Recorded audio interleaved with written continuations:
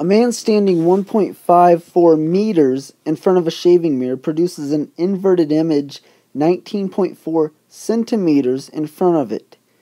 How close to the mirror should he stand if he wants to form an upright image of his chin that is twice the chin's actual size?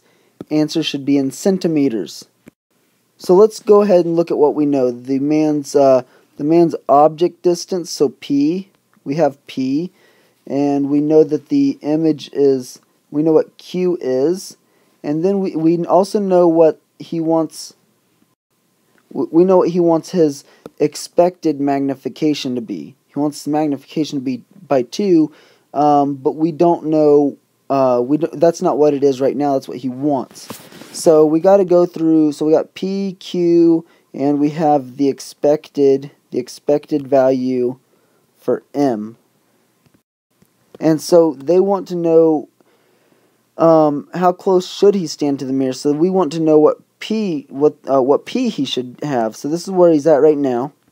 Now I'm sure there's probably more than one way to solve this.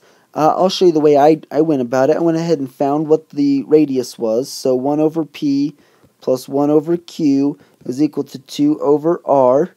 And then of course you're going to have to solve for R. So you get Q plus P over PQ equals 2 over R. Take the inverse, so PQ over Q plus P equals R over 2 times both sides by 2. You get 2PQ over Q plus P equals R. And then, so you don't know what, so now we know the radius of the mirror is equal to 2PQ over Q plus P, and we have those values actually, so we'll also call this P initial, Q initial, Q initial, P initial, and the radius is constant. So then we want to find out where he should be. Well, if we use the magnification equation, magnification is equal to negative Q over P. So this is the final position, and the final position of the image and the final position of the object. He wants it to equal 2x basically. And so we can solve for one of the variables in this equation. Since in our mirror equation, ultimately we need to solve for P. Let's use this one to solve for Q, because Q will be one of the unknowns we can cancel out. So Q is going to equal negative MP. And we'll put PF right there. QF is equal to negative MPF. Now we can set up the mirror equation one more time. I want to shrink this down a little bit so I can keep my equation for R up there. So I'm going to write the mirror equation one more time. 1 over P plus 1 over Q is equal to 2 over R. And now I could substitute this R for this equation, which is what I'm prone to do. It's just a bunch of substitutions, so I don't have to plug things into my calculator more than once. But you have to be careful keeping track of what P and what Q you're talking about. And the algebra can also get a little bit hairy. So for this example, I'm not going to do that. You're going to have to plug this into your calculator and solve for R, and then use that number for this portion of the equation. Now you have to weigh your risk. If you're good at algebra, go ahead and do the substitution.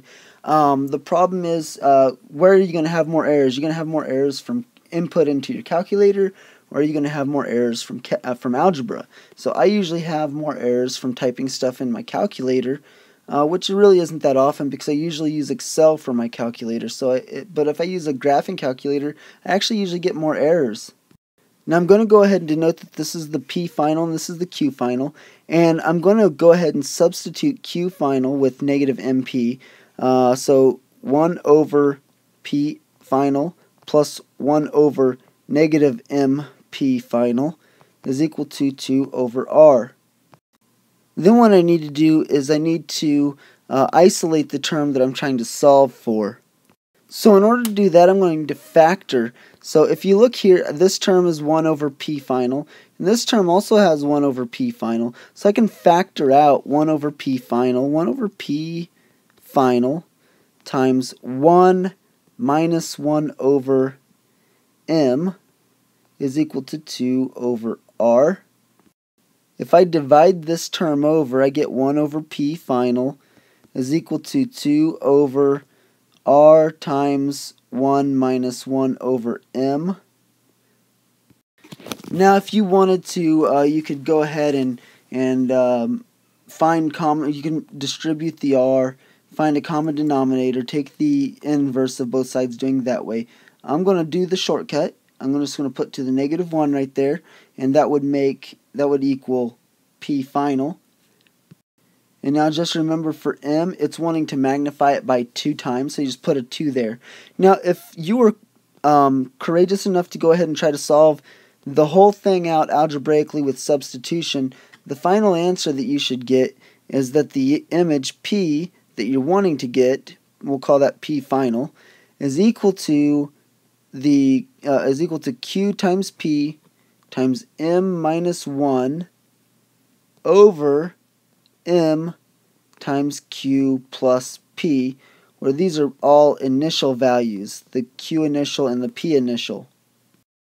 So you can plug your numbers in to either this equation or this equation and get the right answer.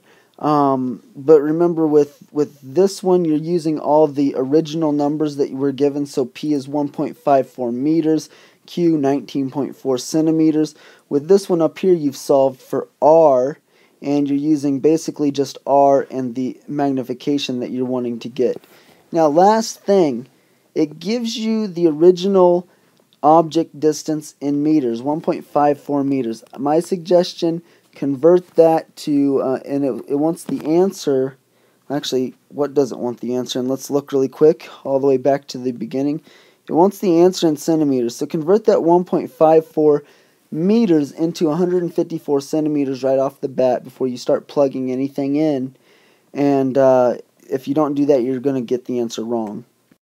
Hey, thanks for watching. Make sure you check out my blog. The link is down in the About section of this video.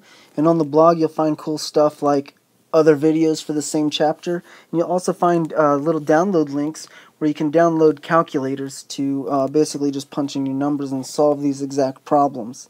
So you won't even have to watch the video if you don't want to.